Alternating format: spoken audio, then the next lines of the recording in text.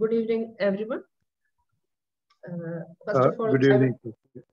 I would like to thank Professor Venu Rajamony for being part of the webinar series of KCHR and for giving the lecture on the topic the of India-Netherlands relations.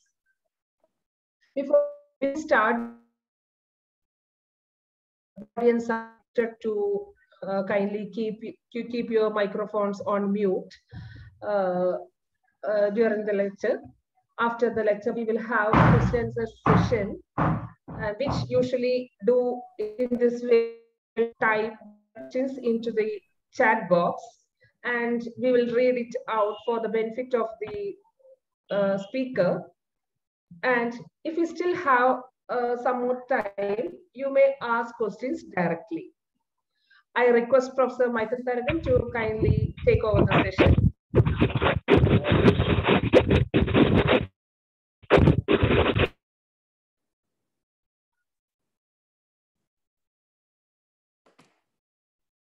I think Professor Tharagan is muted. Hello, can you hear me? Yes. Yes, you are audible. Okay. Okay. Thank you, Fashia. I'm extremely happy to chair this lecture being given by, let me say deliberately, Professor Venu Rajamony, who is on an entirely new innings in his public career, far away from his diplomatic years, which itself was quite exciting and quite useful to the society at large. And he is entering into an entirely new field where also we expect equally good results from his involvement. In fact, the topic he has chosen, of course, it was it's on Netherlands and India relations after him being ambassador to that country for a couple of years and more. But this is a subject which is worth investigation by both social scientists as well as particularly historians, because we have several tangential routes through which the modern societies of Netherlands and India has met each other. And also there are some bylanes in the historical past which also brought these two countries together. Now, of course, it happened in the context of the expansionist attitude of the late medieval European societies, which at one time thought that the whole world can be used for extracting resources for their own development. And countries like India, knowingly or unknowingly, were party to that kind of extraction without demanding any counter investment towards their own development. But some of the meeting places were very, very interesting. And I suppose for a historian, that would be most interesting. You see, for instance, almost everybody, I suppose, in this audience would remember the case of Delinois, Statius Delinois. I keep on wondering whether I have ever been able to pronounce his name correctly. I discovered there is a French pronunciation and a Flemish pronunciation. Okay. And we in Kerala say Delinois, which is the Flemish version. Anyway, I always tell my friends from Holland that the best contribution that they made to the development of my region was this person, Nilinvai, because he taught us to organize a standing army and also organize modern warfare.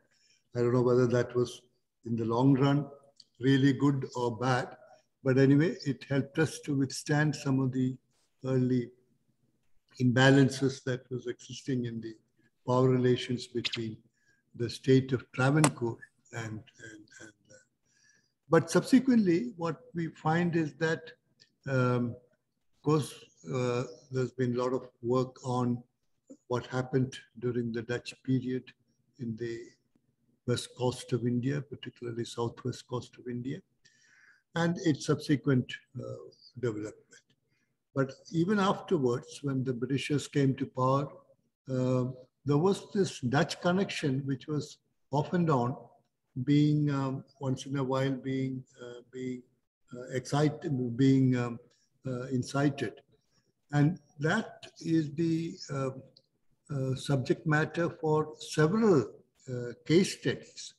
And in fact, you know, I was wondering whether some of my young historians would spend some time in searching the archives for these kinds of case stories, case histories, which could be of tremendous benefit to understanding the complexities as well as the brightness of the relationship between the two regions.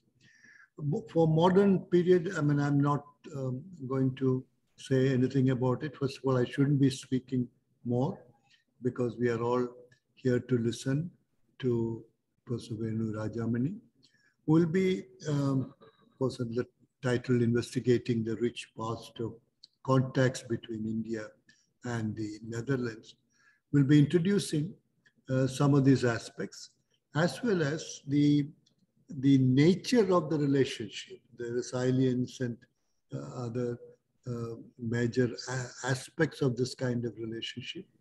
And I'm sure that all of us would benefit by listening to him. I thank every one of you for taking the trouble to come and listen to this presentation. And I should also thank personally Venu Rajamony. I should thank him not only for giving us a lecture today, but for several, I'm not going to give the details, but on several counts, his help towards the KCHR it was quite I wouldn't say just helpful, it was quite brilliantly executed with a grace and with a smile, and which always prompted me to thank him by saying that your attitude to the whole question in which he helped us, and it was particularly for academic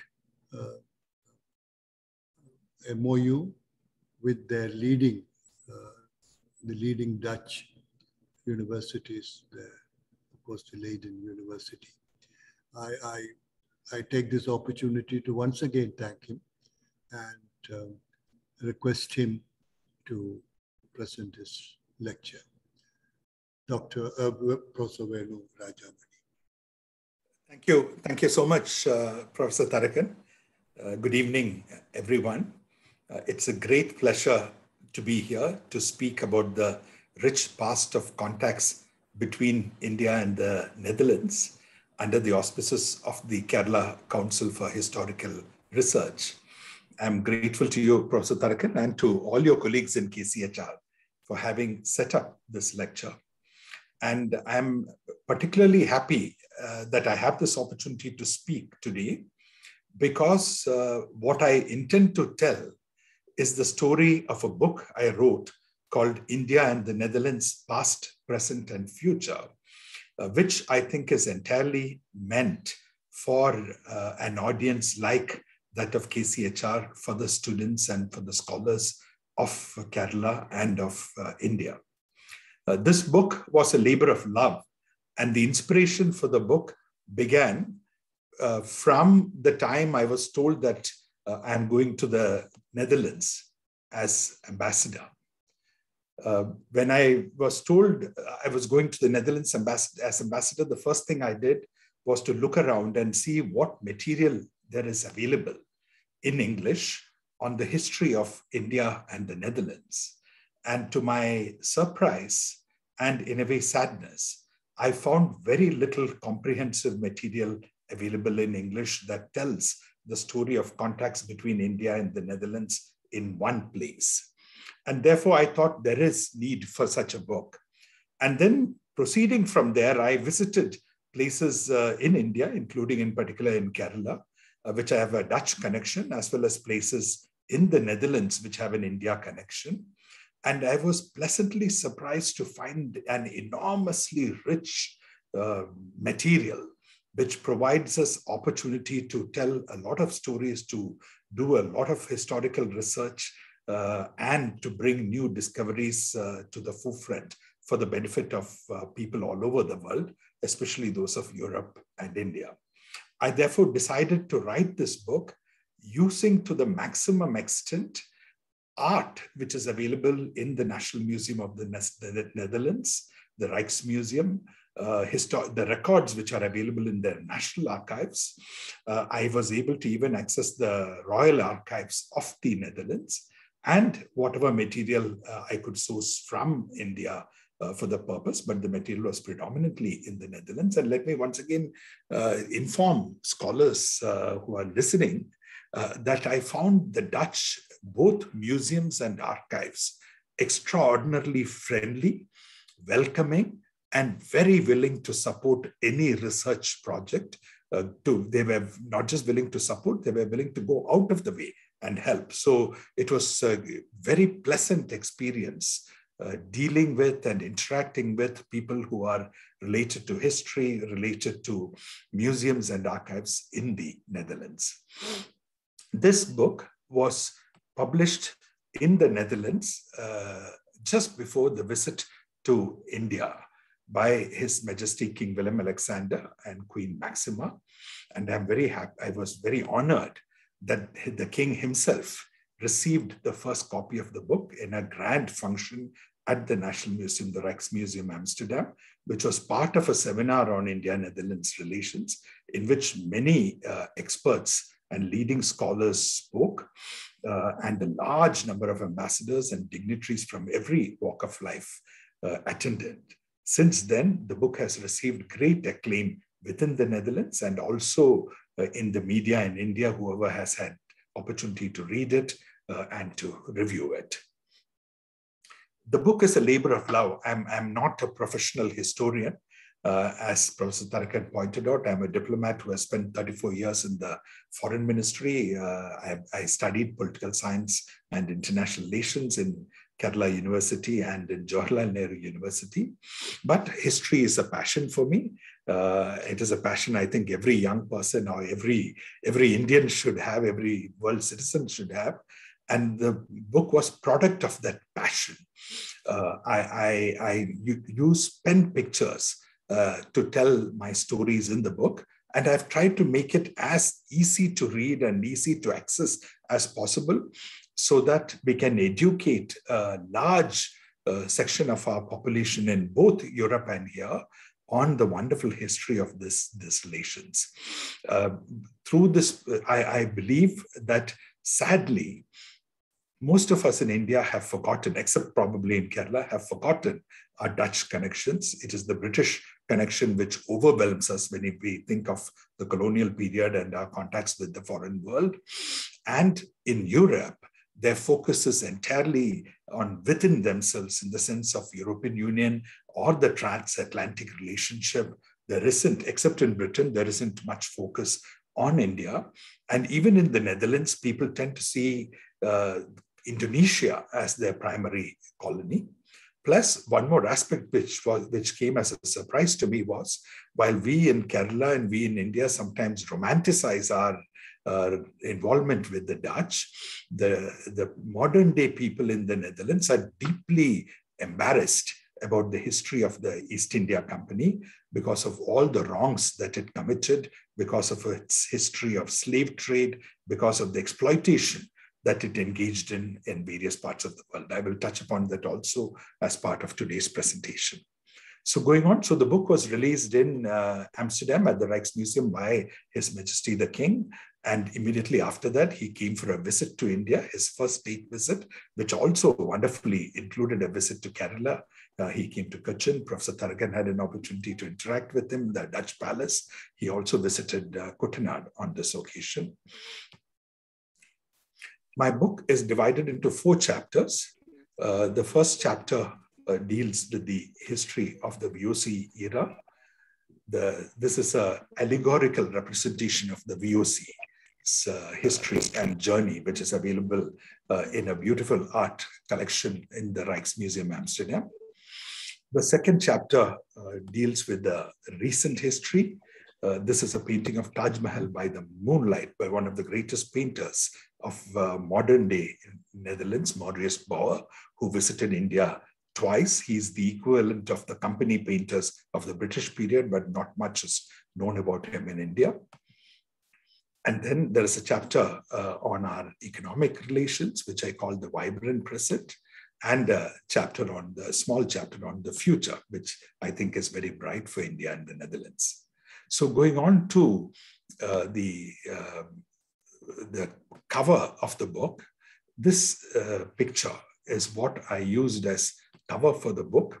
And this is a painting of Cochin from the 17th century by a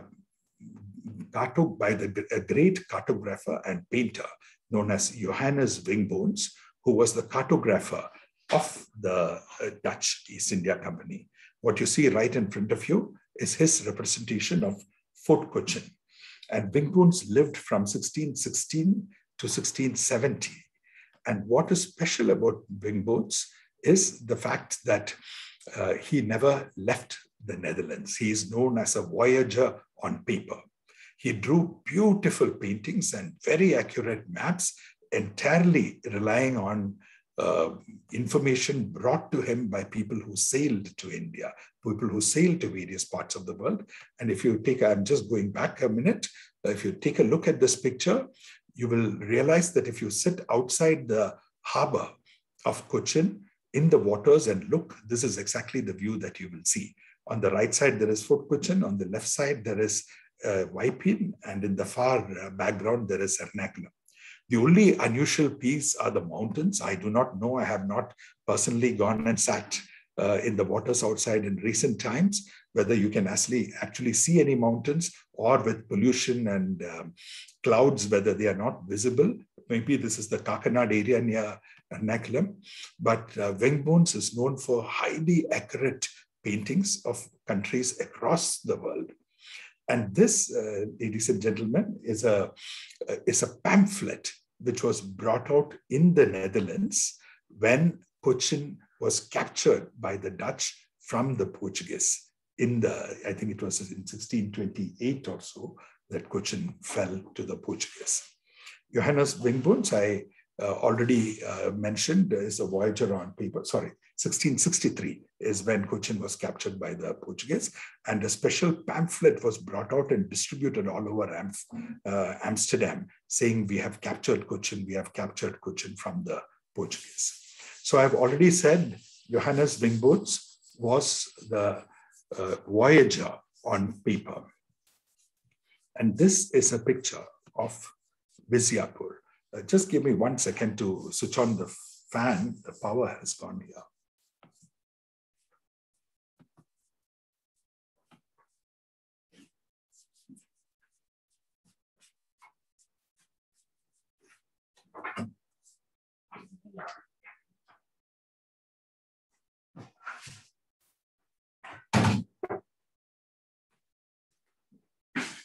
My apologies.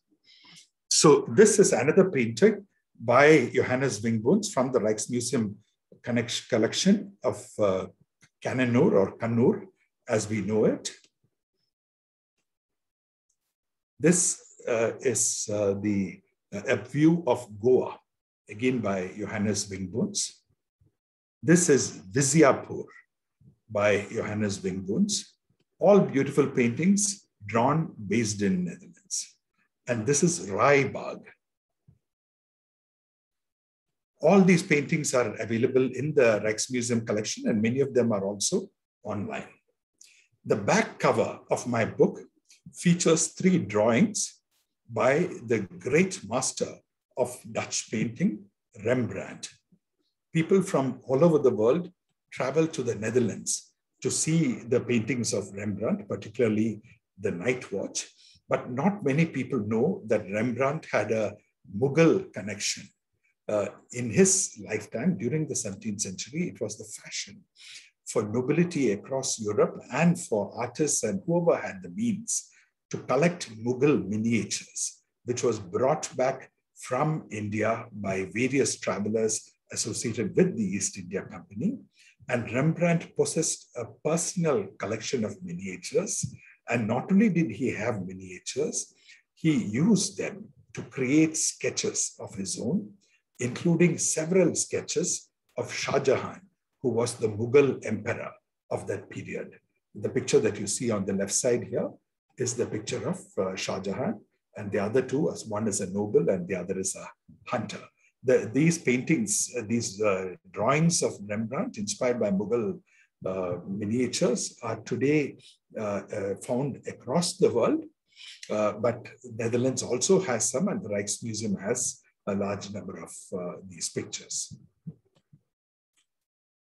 A scholar of Rembrandt and his passion for miniatures, Stephanie Schrader, in an interview to the Hindu newspaper, said, drawn on Asian paper and notable for their nuanced response to the Mughal models, these sheets mark a watershed moment when the Dutch master reacted to the art of a dramatically different culture. Rembrandt was not the only person who was inspired by Mughal miniatures. This is a drawing by another Dutch painter called Willem Schellings, and the Mughal influence, the Mughal theme can be seen all over. Willem Schellings, who lived from 1627 to 1678, did not also come to India, but he inherited some drawings from his brother, who was employed by the VOC. And he not only drew Mughal themes, but he wrote a poem in 1657, singing the praise of Indian art and describing it as knocking off the crown of Europe's head. The lines go, now the ingenious Gujarati shows so beauteously on the page, his paintings more wondrously noble than an artist's brush ever made. And with this, he mocks Europe, knocking from its head art's crown. Thus was art despoiled by art. Which artist ever thought that artistry would climb to the peak, to the stars? All Christendom rightly gapes, astonished and struck dumb. I wonder how many people in the world have sung such praise to Indian art. There are a large number of paintings available, and this is one of the special ones of the first Dutch expedition to Asia. 4 ships, the names are written there. All of them made their first voyage to India in 1595. And one of the people instrumental for the success of the Dutch East India Company was a person who we see in this picture called Van Linschoten. And Van Linschoten is a fascinating story. He lived from 1562 to 1611. And from the Netherlands, he first went to Portugal, which was the master of the seas at that time. And he got into employment of a priest who was being sent to Goa as the Archbishop of Goa. From service to the Archbishop of Goa, slowly he graduated to become secretary to the Portuguese governor of Goa. And in that capacity, he got access to all Portuguese maps and all trade secrets, knowledge about the currents and about the oceans. All this he came back to the Netherlands and he put together and published in 1595 a book that he called Itinerario. And this book went on to become the handbook for all Dutch sailors, all Dutch captains who sailed to India. And that contained the basic information which opened up the seas to the Dutch. This Itinerario is full of fascinating drawings and paintings. And this particular painting is described as the Raja of Kochi and his soldiers in war.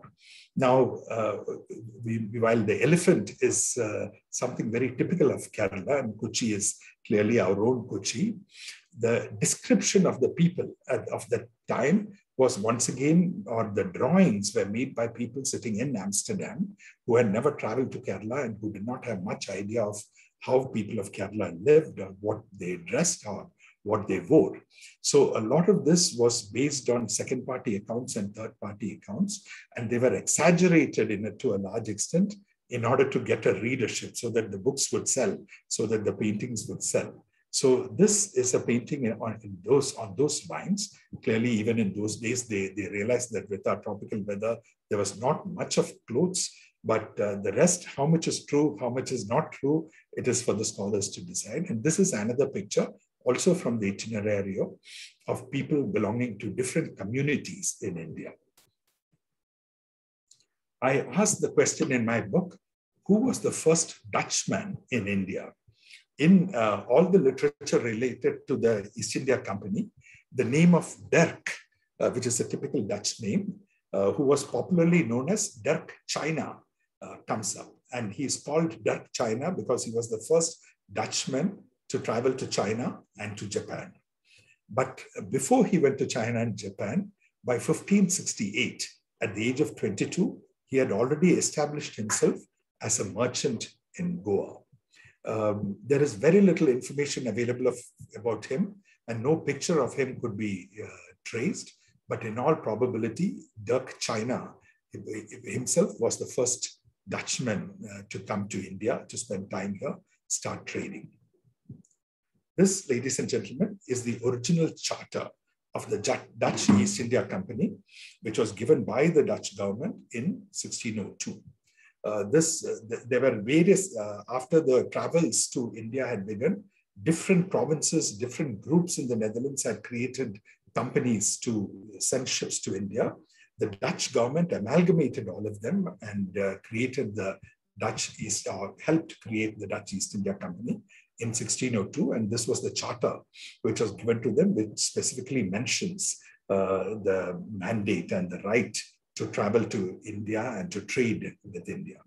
What is special about the Dutch East India Company is that it's widely regarded as the first multinational corporation in the world, the first public company whose shares were sold in order to raise resources to fund expensive expeditions to Asia, risky expeditions to Asia. The ships could sink and everything could be lost. They devised a stock market was created in Amsterdam, and they devised a system of selling shares to rich as well as poor, to nobility as well as common person, and therefore the Dutch East India Company was an enormous success. This room is the director's room of the East India Company, which is where the directors, there were 11 directors who sat and determined the fortunes of the East India Company across the world. And here the picture which is on the cover of my book, Cochin, hangs in this room. This picture is now in the Rijksmuseum, but a replica is there in this room, which has been preserved. And this room is part of the University of Amsterdam. Some of the departments of University of Amsterdam are today located in the offices of the Dutch East India Company. This is the Dutch East India Company on the left side, office on the left side, today the University of Amsterdam. And on the right side is a picture from the 17th century of what the East India Company office used to look like.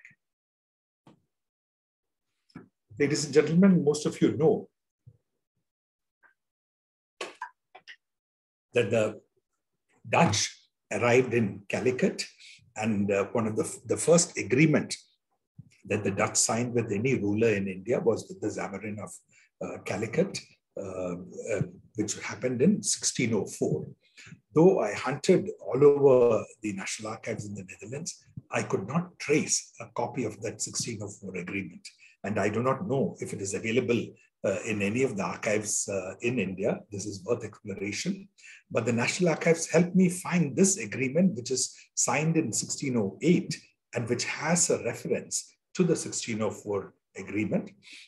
I was also told by the experts that it is quite possible because at the time India was under Indonesia, a lot of the records were sent to Batavia or today's Jakarta, and maybe in the National Archives of Jakarta, the original agreement of 1604 between the Zamarin and the East India Company can be found. The Dutch were great bookkeepers, so their records are all well preserved, and the National Archives of the Netherlands has done a wonderful job of digitizing them and making it available to the public in every manner possible. This is yet another picture of Johannes Winboons of the view of Calicut from 1663. This is Cananore, which we have already seen. This is a picture by another painter called Antonissen from 1653 of the attack on Portuguese galleons in the Bay of Goa by the Dutch. And this, ladies and gentlemen, is a fascinating person known as Baldeus, who was a pastor, a priest who came along with the East India Company. He lived from 1632 to 72. He spent long years in India, in south of India, as well as in Sri Lanka. He learned a number of Indian languages, including Tamil. And this painting is a painting which hangs very prominently in the National Museum in the Netherlands. Baldeus is dressed in some kind of Asian clothes, maybe like a Persian noble with a turban and with something like a saffron robe. And here we see a dark-skinned person by his left side. And scholars have inquired as to who this dark-skinned person is. You can see a parrot by his side, which symbolizes wisdom. You see a writing stylus by the side of his lungi, which we are all familiar with. He too has a turban, he has earrings, and he has a mustache. And the secret to who he was apparently lies in a notarial document available in the archives of the Hague city, where there is a signature in Tamil saying Herit Musapatam. Now, Herit is again a typical Dutch name. It was probably given to him. And Musapatam refers to Masulipatanam. So in Tamil Nadu. So he was Herit from Masulipatanam. It is speculated that he was an interpreter to Baldeus, and Baldeus probably brought him back to the Netherlands from India, making him one of the first Indians in Netherlands. Today, we have about 250,000 Indians in the Netherlands. Netherlands has the largest Indian community on mainland Europe, the second after UK, if we include all of Europe beyond the mainland also. But Herit Musapatam, we can speculate, we can think or assume was the first Indian in the Netherlands. Baldeus was the first person to translate the Lord's Prayer into Tamil, and he wrote a book, the cover is on the right side, a description of the East India coast of Malabar and Coromandel in 1672. I looked for lots of interesting people who have connected two countries, and in this search, one of the people I found was a person called Virji Vora, whom the British East India Company's factory records described as the richest man in the world at the time, who lived from 1590 to 1670 in Surat. The Dutch had establishments in Surat, in Malabar, in Coromandel, and in Bengal. And Virji Vora, in those days, had a net worth of 8 million rupees. He was involved in trading, banking, and money lending, and he would buy entire shiploads which came into Surat, and then he would resell them at a much higher profit. He was rich enough to finance the two East India companies, Dutch East India Company and the British East India companies. And his downfall ultimately happened when Chhatrapati Shivaji raided and looted Surat in 1664 and 1670. And it is said that Shivaji took away with him 6 barrels of gold, money, pearls, and gems and other precious wares belonging to this Virji Vora, the richest man in the world. This is another beautiful painting in the Rijksmuseum collection of the settlement, of the Dutch settlement in Hooghly, or the Dutch factory in Hooghly. The Dutch like to call their establishments factories. And it is filled with intricate detail, and it's filled with activities of all kinds. If you look at it in close, if you go zoom into it and if you look into it. And Bengal was the richest settlement of the Dutch in India, mainly because Bengal produced a lot of saltpeter, which is used for gunpowder. The entire revenue from Bengal alone was more than what the Dutch earned from all their establishments anywhere else. This is another painting which is also available in the Rijksmuseum collection. This is on cloth, and this describes a Dutchman called Joan Kettelaar, who was sent on an embassy to the Mughals. And this is the whole entourage with which he traveled to meet the great Mughal kings who were still very powerful and who maintained law and order throughout the realm, enabling the Dutch to travel and to trade, and the gifts that he took with him and the kind of reception he got from kingdoms on the way while traveling to Agra, where the Mughal emperor sat from Surat. The same Joan Kettelaar in 1700 authored what is believed to be the first Hindustani grammar. And this book is today in the collection of the Utrecht University Library. I've already mentioned, ladies and gentlemen, that there was a hobby and a passion to collect Mughal miniatures. And the Rijksmuseum Amsterdam has a large collection of 17th century Mughal miniatures. And these are some of the samples of the collections which are available with them. This is another set of samples, which include Shivaji and Rajamony, etc. And the Rijksmuseum also has in its collection what is known as the Great Atlas of the Clouds, where there is a father and son team who created some of the greatest atlases of the world, what was considered the most valuable, most expensive books at the time. Chintz deserves a special place in the history of India and Netherlands. I will just go back for a second. Chintz refers to cotton printed cloth from India. And during the 17th century, large amount of these cloth would come to the Netherlands. The Netherlands was not as rich as the French or other empires where silk from China would be used. So they opted for cotton and printed cotton. And these chintz pieces soon became the rage of the rich and the nobility in Netherlands. Initially, it started with clothes worn by the servants and undergarments. Then it went on to become fashionable clothes. And there are some villages in India in the Netherlands, where even today, chintz is worn as their traditional dress on special occasions. And there are museums which have a large collection of chintz from India stored in their godowns. No recounting of India-Netherlands relations can avoid or leave out the Hortus Malabaricus, which I believe is one of the greatest contributions of Indo-Dutch cooperation from the 17th century. This is the cover of the Hortus Malabaricus, which was published in Amsterdam in the mid-17th century in 12 volumes, all in Latin. It provided information regarding 742 medicinal plants. Every description of a plant and its medicinal properties were accompanied by beautiful drawings like these. The names were written in Latin, in Malayalam, in Arabic, and in Konkani. And this is considered the first book where Malayalam appeared in print. I show some more of these pictures from the Hortus Malabaricus. The Professor Manilal of Calicut University translated the Latin into English and then into Malayalam. The Kerala University has published this. And this is a great treasure of knowledge, which sadly, even today, most people, including people from the Ayurveda fraternity who should know about it, are unaware, and the people in the Netherlands are less aware of it.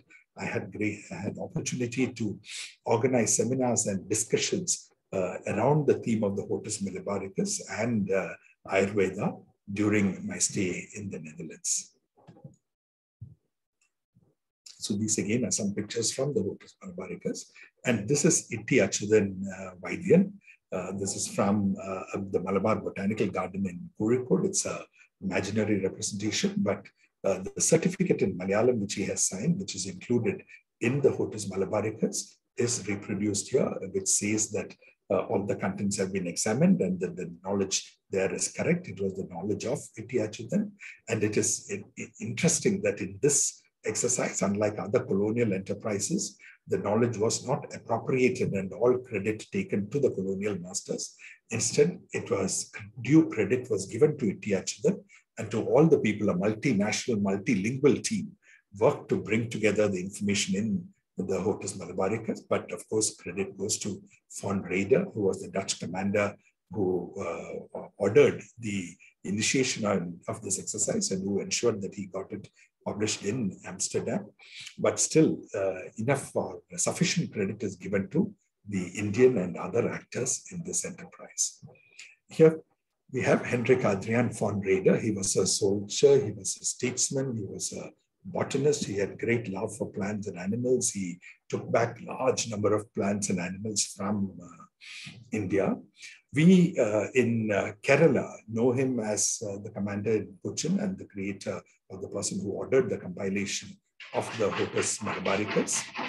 But he went back to the Netherlands from Cochin, and then again he was sent back by the East India Company to investigate certain cases of corruption in Surat, and he died, and there is a mausoleum in his honor in Surat. He died traveling from Mumbai to Surat in India. It is believed that because he was investigating cases of corruption, some of his rivals themselves would have poisoned him. And that is the reason of his death. So these are all, I think, material for much greater research. And this is a painting from the Rijksmuseum Amsterdam of the funeral procession of Hendrik Adriaan von Retd, which would have been in, I do not know if it is in Zurich or back in the Netherlands, but the size and scale and the number of people who participated in the funeral procession reflected his prestige and his status. Obviously, this, because they are taking him for burial in that mausoleum, it would have happened in India, in Surat. Another fascinating character who has linked our two countries together is known as William Hafner. He was one of the greatest travel writers in Dutch history of the 17th century. And what is interesting about him is that he writes about falling in love with an Indian dancing girl, Devadasi, whom he called Mamia, and whom he drew in his books. He met, his book of travel accounts is called Traveling Across India in a Palanquin. We see him coming out of a palanquin on the banks of a temple tank. And it is here when she was coming out after a bath that he first met Mamia. The story goes that Mamia died saving his life when a boat overturned and the oar hit her chest. And after he cremated her, he was so heartbroken that he couldn't live in India anymore, and he went back to the Netherlands. The house where he lived can still be found in Amsterdam. What is interesting about Hafner is not just his love story and his travel writings, but also his revolutionary views. He was asked to write an essay on the contributions of Christian missionaries in the colonial enterprise. And he said Christian missionaries should leave the people of the colonies alone. There's nothing wrong with their religion. They should rather try to Christianize the Europeans who come to the colonies and inflict tremendous harm on the local people. So he was one of the earliest people to write strong language in defense of the people of the colonies. He wrote, "I consider all people of whatever color, nation, and religion they may be as my fellows and brothers. Anyone who thinks about it as much as I will not be annoyed by this, but rather enjoy seeing that I defend and represent the innocent and oppressed Indians and try to overload their tyrants with disgrace." These pictures represent another fascinating person called Ram Singh Malam, who came from Bhuj in Gujarat. Malam was shipwrecked off the coast of Africa and picked up by a passing East India Company ship and taken to Europe. He spent 18 years in Europe, during which he learned the arts of Europe. He learned the arts of glassmaking in Netherlands, perhaps even in Venice. And then he returned to India And the Raja of Bhuj asked him to create an Aina Mahal for the Raja. And that Aina Mahal exists even today in the Bhuj Palace, which is a museum. And these are pictures from the Aina Mahal. Professor Tarakan spoke about Eustachius Delanoy. And here we see the church in Udayagiri Fort, where Delanoy, his wife, and his son are buried. The front of the church is very typically in Dutch style, though on the two sides we see conch shell representing Travancore. These are the graves in which Delanoy and his wife and his son are buried. Because it is in Tamil Nadu, not in Kerala, I think it is not maintained as well as it should be. So there is need for the Kerala and Tamil Nadu governments to work together to create, to turn this into a wonderful little museum with a lot of storytelling of the history of Delanoy. And the epitaph in the Giri Fort, when he was buried, said, "Stop wayfarer, here lies Eustachius Benedictus Delanoy, who was General-in-Chief of the troops of Travancore. Command 37 years, he served the king of Travancore, first Martandavarma and then Dharmaraja. He subjected to the king's way all the kingdoms from Kayangulam to Cochin. He lived 62 years and 5 months and died on the 1st June 1777. Sadly, there is very little information available on Delanoy. There is only one of his descendants, Mark Delanoy, who has written a book, not particularly about him, but about Travancore history, where he refers to it, but no detailed study. I have wondered, did he not write letters back to his family? Did he not travel to Netherlands and come back during all the period that he spent in Travancore? Are there no other records which are available, no other studies which would cast more light on his life? I think all this requires to be explored further, both in the Netherlands as well as here in India. But what I discovered new, which I did not know, is there were, like Delanoy, there were a large number of Dutch soldiers who came to India. And then as the Dutch East India Company declined, went into the service of the Maharajas of India. And this is a mausoleum in Agra known as the Red Taj. Red because of red sandstone and Taj because of the similarity to the Taj Mahal. And this is built by the wife and daughter of a person called Jan Willem Hessing from Utrecht in the Netherlands, who was the commander of the Agra fort under the Maharaja of Sindhia for long years and also died in India. This is a picture of Krankenhoor by another artist, Dutch artist, Jan Brandes, also from the Dutch Museum, from the Rijksmuseum. And this, I think, are familiar pictures for most people. This is the St. Francis Church in Cochin, Fort Kuttipuram, the Palyam Palace, the Bolgati Palace, all of which are considered, all of which have a strong Dutch connection, fusions of Indo-Dutch architecture. But this is lesser known. This is the Krishna temple in Mavelikara, and the brass lamp is of particular importance in the front. At the bottom of the brass lamp are 4 soldiers, believed to be Dutch soldiers, dressed in European style, with muskets of the kind that was used in those days in their hands, and barefooted. I was initially, I read that it was a lamp which was gifted to the temple and to the Maharaja to mark the Treaty of Mavelikara between Martandavarma and the Dutch East India Company, but subsequently other people have given other stories as to how the lamp came here, and that it was soldiers who probably belonged to one of the battalions of Eustachius Delanoy who gifted this lamp to the temple. This is the famous bell in Varkala temple, which was gifted by the Dutch. It is believed that a ship escaped a storm near Varkala, and in gratitude, the Dutch captain gifted the bell to the temple. And these are the mural paintings which we find in the Dutch palace in Matanjiri, extraordinarily beautiful. I give a sample here. The Jewish community of Cochin were great allies of the Dutch because the Portuguese had tried to convert them and to impose religion. And after that, the Dutch were agnostic when it came to religion. They were Protestants. They were not interested in conversion. So the Jews became their allies and their partners as traders, as diplomats. And the leaders of the Jewish community had great status with the Dutch East India Company. They also had lots of contacts with the Jewish community in Amsterdam, which was a flourishing community. And Amsterdam was a center of learning and publishing at that time. So the Jewish community would send scriptures and other religious texts to Cochin from Amsterdam. And they sent a delegation led by Moshe Pereira de Paiva to come and study the situation of the Jews in Cochin. The report that they submitted is considered one of the most authentic records of the life of Jews in Cochin of that period. And this report is available in the Free University Library in Amsterdam. And interestingly, the Dutch commander in Cochin sent a painting of the leader of the Jewish community, somebody known as Ezekiel Rahabi, merchant and diplomat, back to the Netherlands, which is available in the Middelburg Museum today.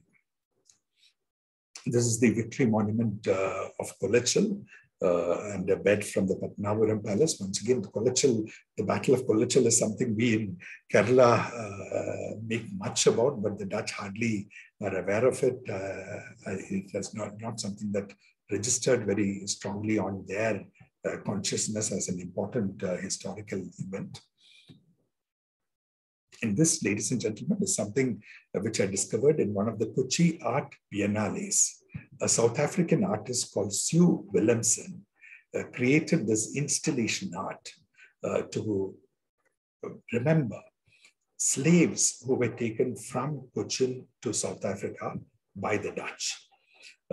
She found in the Cape Town Castle of South Africa detailed records of every single slave who was taken from Cochin, including their age and the price at which they were purchased. Some of them were children.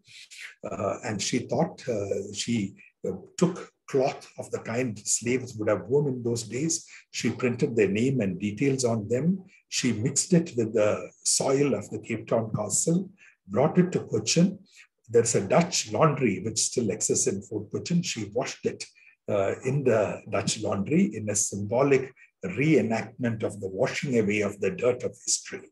And then she hung it out to dry. So this beautiful installation art, which I saw at Kochi Biennale, persuaded me to investigate more about the history of slavery in which the Dutch East India Company was engaged in, which is not much known. And I discovered that from the Dutch used to take slaves to other continents and other establishments they had in foreign countries so that the slaves wouldn't run away.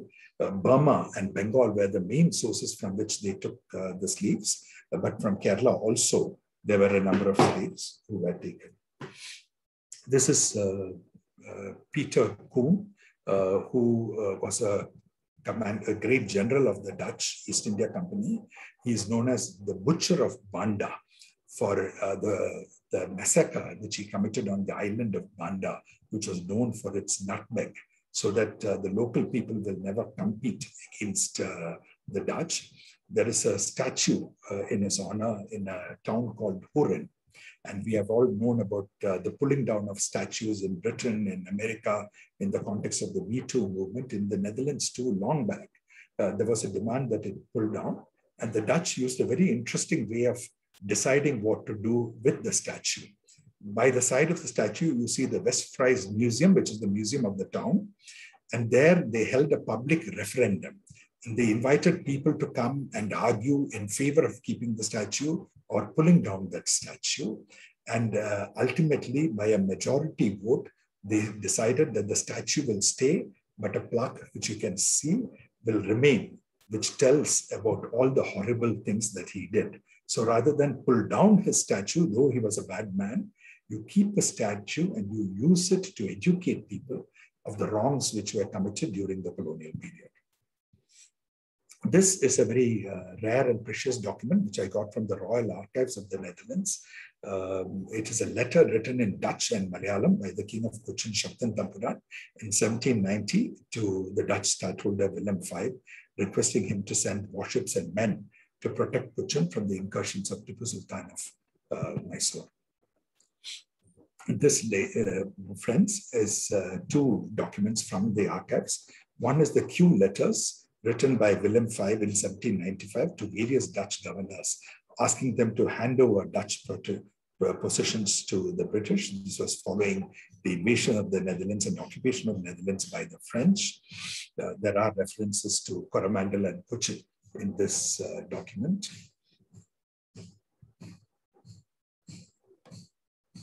And the other is the Anglo-Dutch Treaty of 1824, ceding all Dutch establishments in India to the British in exchange for Sumatra and Bencoolen near the Malacca Straits. So with 1824 is when the Dutch and the British agreed that the Dutch will leave India. They will focus on Southeast Asia, mainly Indonesia, and the British will take overlordship over India. So now I'll go faster. I see we are reaching 1 hour. We already saw this picture of Maurice Bauer, who visited India twice, the equivalent of the company paintings of the British period. This is another painting of evening in Benares, fakirs by the river Ganges. The largest component of the Indian community in the Netherlands are what is known as Suriname Hindustanis, people who are descendants of those taken from UP and Bihar through an agreement signed between the British and the Dutch following the abolition of slavery in Suriname. Suriname was a Dutch colony. So these people were taken 150 years back by ship from Calcutta to work on the plantations. They settled down there permanently. Their descendants got Dutch citizenship. Many of them, even today, the majority population in Suriname is of Indian origin, but almost half the Indian community there migrated to Netherlands and is now the largest component of the Indian community. And this is the agreement signed between the British and the Dutch, by which these people were taken to Suriname. There were a large number of scholars. Netherlands has a great tradition of Indology. Hendrik Kern, whom you see on the left side, was the first chair in Sanskrit in Leiden University. In 1865, the chair was established. In the middle, you have Jean Philippe Vogel, who was head of the Archaeological Survey of India, who worked from 1901 to 1914. And on the right side, you see Manan, who was a great Tibet theosophist and Tibetologist, who went on to serve for long years as secretary of the Royal Asiatic Society of Bengal. I reproduce the obituary which was published in the Journal of the Royal Asiatic Society of Bengal, which says that he was a Bohemian during his young period. For most of his life, he was a Bohemian, but it is from India that he discovered a fountain of mystic philosophy, ancient religions, wisdom, and mysteries. And he learned many great languages, including Tibetan, and of course, theosophy as a philosophy. Many Indian spiritual leaders, there's a spiritual connection between India and the Netherlands. Swami Vivekananda visited the Netherlands immediately on coming back from the conference on world religions in Chicago. He visited the Rijksmuseum. Tagore visited the Netherlands to great acclaim. And Jiddu Krishnamurti and Annie Besant were regular visitors to the Netherlands. Jiddu Krishnamurti's Order of the Star in the East was founded in the Netherlands, and it is a castle was gifted to him by a baron, where every year there would be gatherings of people from all over the world, in some years going up to 25,000 people. And it is here that Jiddu Krishnamurti announced that he was not a messiah, he was an ordinary person, and that he would like to disband the Order of the Star of the East. Sufi Hasrat Inayat Khan, who founded the Universal Sufi Order, and Maharshi Mahesh Yogi are two other people who have connected India and the Netherlands. So is the great artist Mondrian of modern times, who was a theosophist. This is a picture of a fibula, which was discovered in the 50s during excavation in the Friesland province.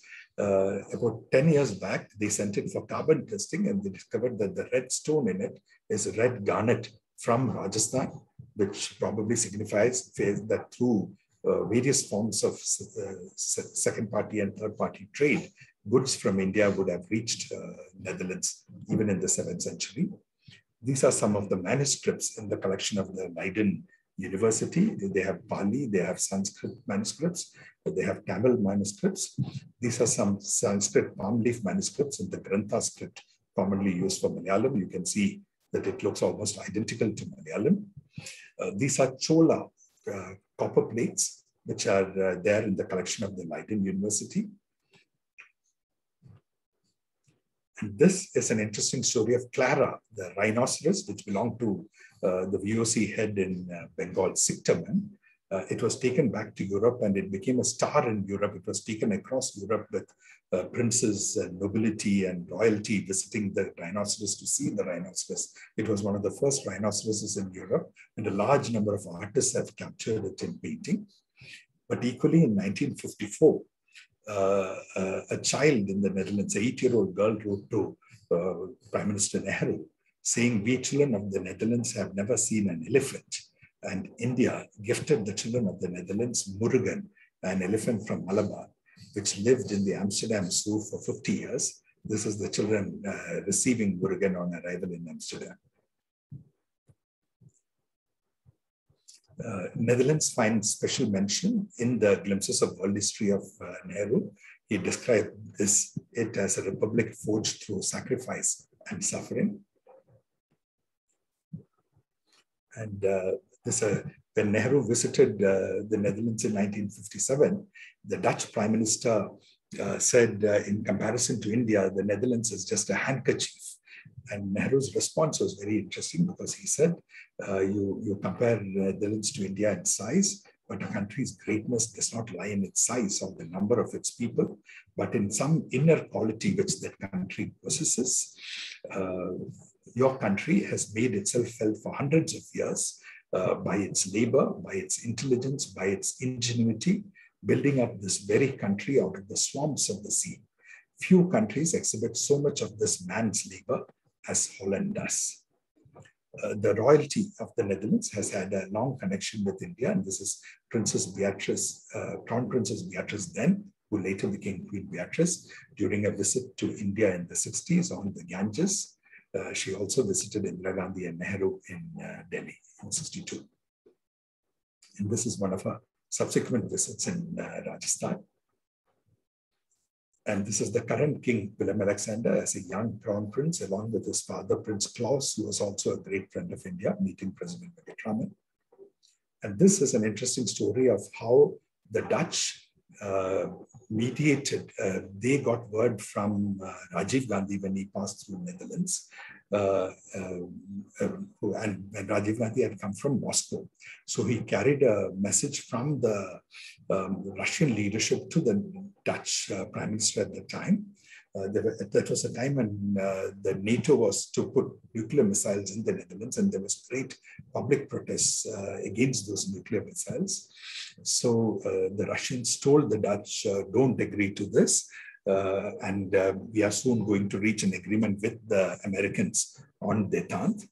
And the Dutch listened to it, and the Prime Minister was able to satisfy the public protest, the peace demonstrators, by saying no to the nuclear weapons of NATO.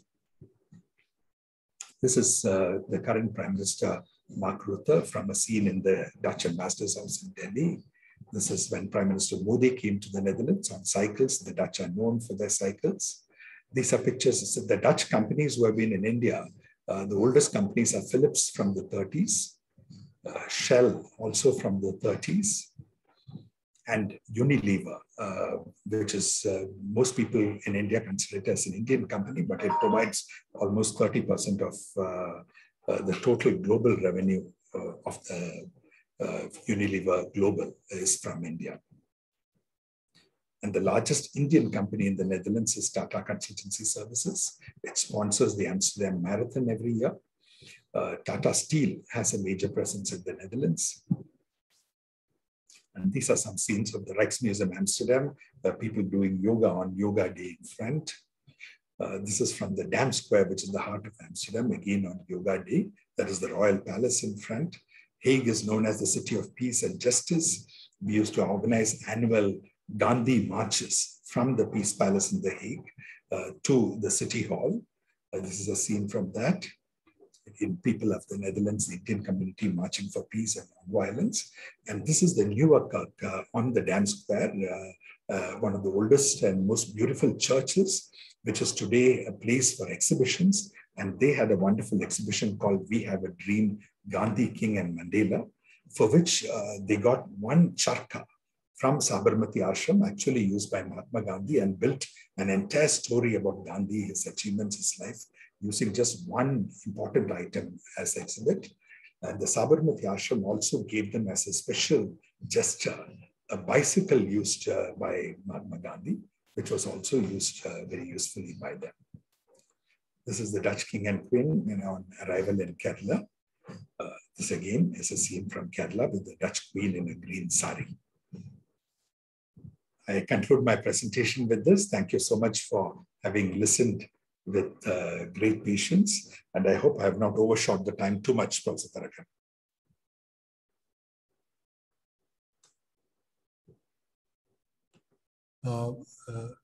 Thank you very much. Bashia, who will be moderating the question and answer session? Sir, I will moderate the session. Yeah. Okay. Thank you, Professor Rajamony, for the presentation. As mentioned earlier, now we have the question session. Already we have some questions in the chat box. There is a suggestion by Vedavyas that there is also a VOC bell in the Kodunallur temple said to have been gifted by the Dutch. And yeah, it was suggested by Vedavyas. And another one of the query by Venkatesh Babu, why VOC declined? Internal political turmoil of Netherlands, or decline in Indo-Dutch trade, or rise of British Raj? Well, I think once again, sometimes it hurts me and pains me to see people being simplistic and saying because of the Battle of Kollichal, the East India Company declined and the Dutch were chased out of India and Kerala. There's a long sequence of events beginning from, to my understanding, beginning from the Battle of Plassey, the growing dominance of the British in India, the growing power of the British in India, the Anglo-French wars in which the French were defeated, and the French ceased to be a major trading power in India, with the Dutch, with the competition mainly becoming between the Dutch and the British being far more powerful. And also Napoleon's invasion of Netherlands, which we briefly saw in the presentation, which forced the Dutch king to flee to Britain, and to take refuge in Britain. And sitting in Britain, he wrote, he was afraid that the French would use the opportunity to take over the positions of the Dutch. So he virtually told every Dutch commander to hand over their positions to the British commanders for safekeeping. So a series of events, along with in Kerala, of course, the Battle of Kollichal and the rise of Martanda Varma also plays a role in this. Professor Tarakan, something else you can add to this? Yeah. I would also like to add that 18th century was a period when there was both from under Anirudh Martanda Varma as well as under Tipu Sultan. There were two very powerful centralizing forces, one from the north and one from the south. And literally the Dutch got in between. They didn't have the ability to withstand the internal pressures that the two so-called Padayotams created.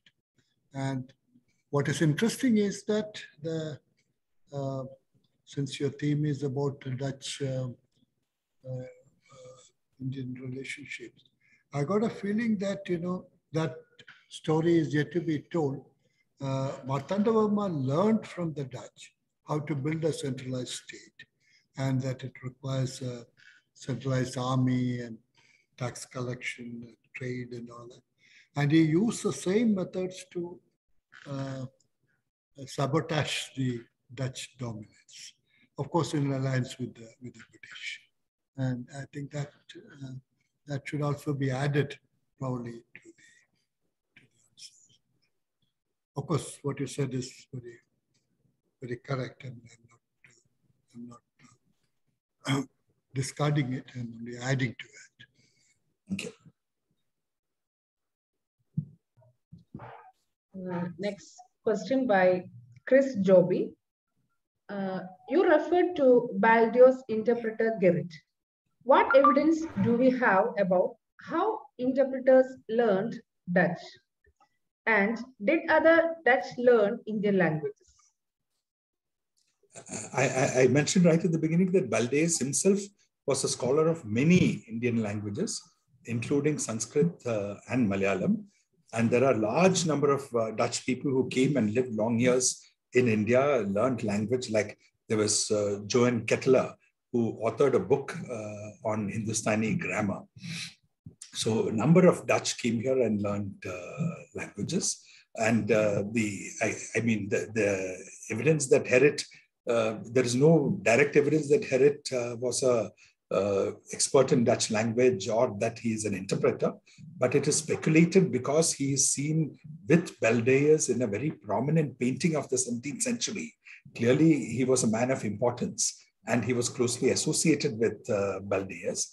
And because you find that notarial document with a signature in Tamil in the city of The Hague, so Gerrit had to come to the Netherlands to sign that, and he would have lived in the Netherlands for a period of time.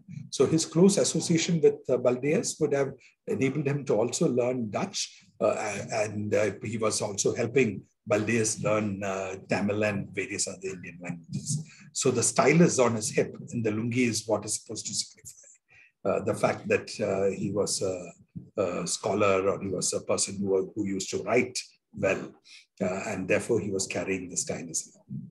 And the parrot by the side is the symbol of wisdom.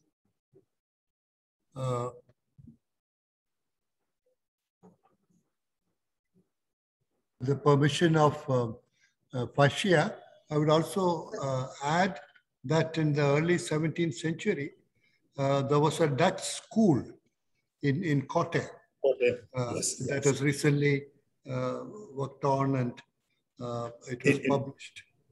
Correct. In fact, after the book came out, a large number of people have brought to my attention more elements of Dutch connections, which clearly in the book had to be choosy, otherwise it would have become huge as to what I put in. But the school in Kotte is certainly very important. We heard about the bell in Kodingalur. A lot of people have asked me whether, like in English, Indian words have gone into Dutch. We know of the Dutch words in Indian language. So what was the cross-pollination? Similarly, food. There was a lot of coming and going in Fort Cochin. Even there is supposed to be bread, Dutch bread, which is manufactured by certain families. There is supposed to be a Facebook group which says the descendants of Dutch people in Fort Cochin. We use Anglo-Indians as an omnibus term, but there are descendants of the Portuguese, descendants of the Dutch, descendants of the British in India. So there still is a great deal which needs to be discovered, recorded, and written about and studied. Another question by Rajesh Pia. If a question is put by a foreigner so as to who were best for Kerala, whether it is Portuguese, Dutch, or British, whom Kerala is like. Of them, you get this question to tour guides of Kochi. Should you answer, is it? Well, I think the correct and honest answer has to be that the colonial enterprise was wrong. And in that sense, there is no way we in India or Kerala can justify colonialism as correct. But amongst the people who came, there were a lot of good people who, they were also, of course, conditioned by the times, but still they took an interest in India. They took an interest in our religion, our culture, our languages. They recorded all this. They created art. They made friends with the Indians. They transferred a lot of knowledge from there. People like Eustachius Delanoy served Maharaja Marthandavarma, Jan Willem Hessing served Maharaja of Scindia. So it is not a universally black story. There is a big black part which also has not been studied and recorded adequately enough. Like I don't know if anybody has worked on the history of slave trade from Kerala, especially by the Dutch. So we need to go into all those in much greater detail. But there are also good people and positive sides to that whole colonial interchange. If I may add a sentence here, Professor Sanal Mohan, who was our former director, is heading a project on Indonesian slave trade, in which, of course, the connections between the South African economy drawing large number of slaves from the Kerala region. And the work is already started, and I presume when it is finished, it will end up in solid volumes, which will add to our understanding of the processes. The Rijksmuseum Amsterdam was planning, I don't know if COVID has changed their plans, but they were planning a year-long series of exhibits and exhibitions to mark slavery and to bring out the story of slavery by the East India Company in full. A lot of, I attended a exhibition on Suriname in the Rijksmuseum Amsterdam, where the mayor of Amsterdam came and publicly apologized for the cruelties that have been inflicted on the people of Suriname by the Dutch. And Suriname as a colony was part owned by the city of Amsterdam. And today the mayor of Amsterdam is a socialist, is a liberal, and she felt that she had moral responsibility and she should publicly apologize on behalf of the city of Amsterdam for the crimes committed by their ancestors.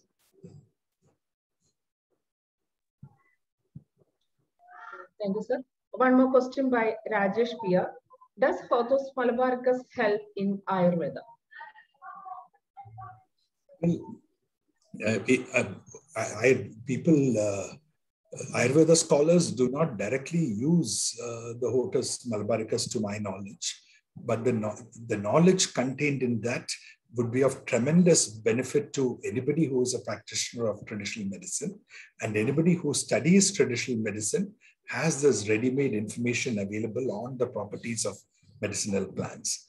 The only problem which I understand is I'm told that out of the 742 plants which are recorded in the Hortus Malabaricus, when the Malabar garden was created, Mr. Binoy Vishwam was the environment minister, and he wanted all these plants to be brought back and planted there. But they could only find about 200 plants. The remaining plants mentioned in Hortus Malabaricus are yet to be identified and to be cultivated in a systematic manner. But would that information be correct, Professor Tarakan?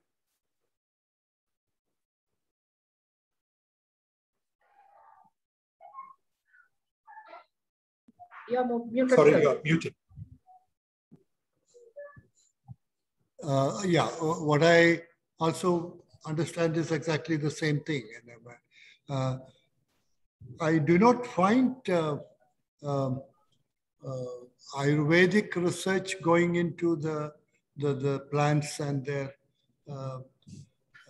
medical abilities so much as, you know, they don't find much mention in the Ayurveda textbooks, for instance, or even in the practices that is normally that we know of. I may be wrong, but, you know, I think there's a great possibility of making use of this knowledge also to strengthen the Ayurveda approach to medical care. I mean, I had occasion to show this and to bring to the attention of the Minister for Ayush and a delegation which had come to the Netherlands from Delhi.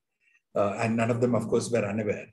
But they were all very excited because ultimately, if Ayurveda has to establish itself in competition with medicine, and if they have to try and scientifically prove that Ayurveda treatment and Ayurveda cures, the medicines work, they need to also know the scientific properties of each of the medicines that they use, each of the plants that they use, and then translate it into language which is acceptable by the rest of the medical community. So for that, to some extent, publication or the 12 volumes of the Hortus Malabaricus can also help. because it is the beginnings of that exercise.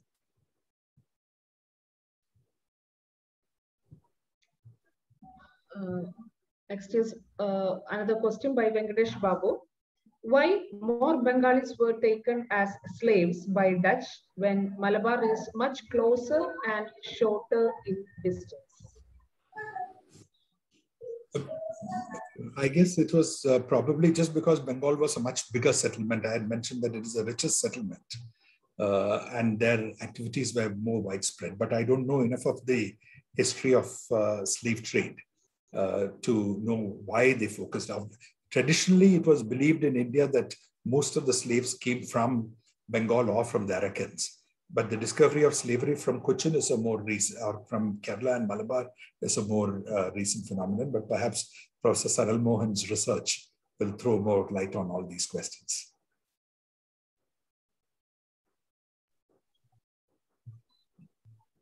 Thank you, sir. I think we have come to the end of the session as there are no more questions in the chat box. If there are any last minute questions, kindly use the raise hand option.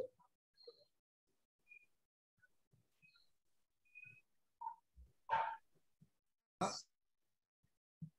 would like to ask a kind of a question or a point. Professor Rajamony, I find that one potential aspect of the Indo-Dutch relations is the 1960s and the beginning of 1970s, when there was this big flower child movement. The flower children of the European, rich European societies, particularly the Dutch society, found seeking solace and peace, came all the way to the Himalayas and also Maharishi, Mahesh Yogi, and there was this, that was particularly led by the Dutch. I mean, that's what I understand. Now, I wonder whether, there's been any kind of specific studies made on this in Holland, because in English I find that hardly anything has been written on this, but people talk about it, especially my friends from different parts of Netherlands. They all admit that this was a big movement and a lot of knowledge about India. About Indian handicrafts, Indian dresses, Indian beads and garlands and all that spread in Holland as a result of this. I was wondering whether you have any. No, I haven't come across any particular study. I think, and there's no prominent individual who came and because of that, it got recorded or it got the attention of others. We all know about the Beatles who came to meet Maharishi Mahesh Yogi and became their disciples. And the Maharishi himself, after initially living in Switzerland, shifted to Netherlands for the last 18 years of his life. So he died in the Netherlands and he has created a huge wooden palace which still exists and which functions as the headquarters of the Maharishi European Research University. This is in the province of the Netherlands on the border of Germany. So a lot of his British disciples and disciples from all over the world would come to the Netherlands to meet him and to spend time with him when he was living. And the Universal Sufi order, Hazrat Inayat Khan, who mentioned, I was surprised I had not heard much of Sufism in Europe, but a very prominent individual who passed away a few years back. He was a former Deputy Prime Minister of Netherlands, former Finance Minister of Netherlands, Managing Director of IMF, and he was a Sufi, practicing Sufi, and he was the leader of the Sufi faith in the Netherlands. And there is a particular spot on what they call the dunes by the side of the beach in the town of Katwijk, which is called Murad Hasil, because Inayat Khan came there, sat in meditation, and that is where he had his awakening. And that is where they built the Sufi temple.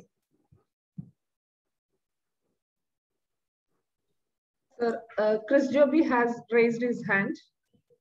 Now, Chris Joby, hello, Chris Joby, you may ask the question. Thank you very much. Sorry, yes, just a quick follow-up on the one I put in the chat. I've written a book on the Dutch language in Japan, and one of the interesting things there is that interpreters, Japanese interpreters, were trained, not always with great success, to interpret between the Dutch and the Japanese.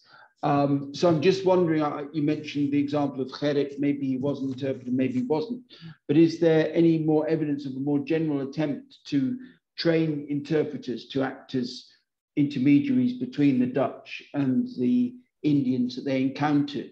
Or did communication just take place more directly? I'm just curious about how they communicated, basically.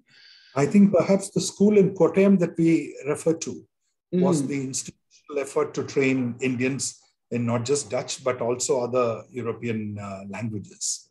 But clearly the traders came and they communicated, and they were intermediaries. The Jewish community was a very important intermediary between the Dutch and the local people. And since they themselves were traders and they were great travelers, maybe they learned language much more, but no other evidence other than individuals having studied on their own and learned the language. Sure. Yeah, and as you say, the Jewish connection would be an interesting one to pursue, to what extent they were operating as linguistic intermediaries as well as commercial ones. Armenians, I think, did something similar in the Persian Empire. So thank you very much. Fascinating talk.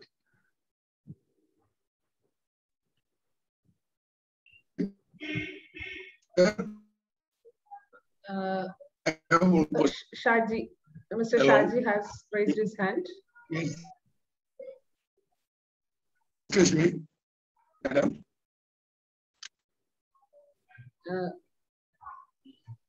You are not audible, Mr. Yes. Shaji. Yes. Hello, madam. Hello. No, it's not clear. It's not clear.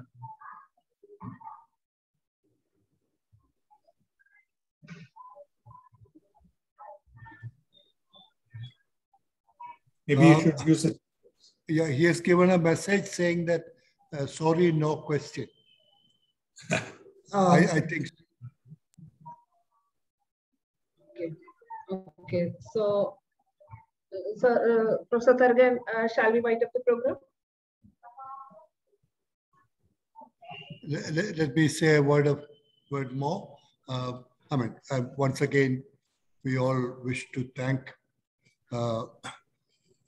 Professor Venu Rajamony for his kindness and also the extremely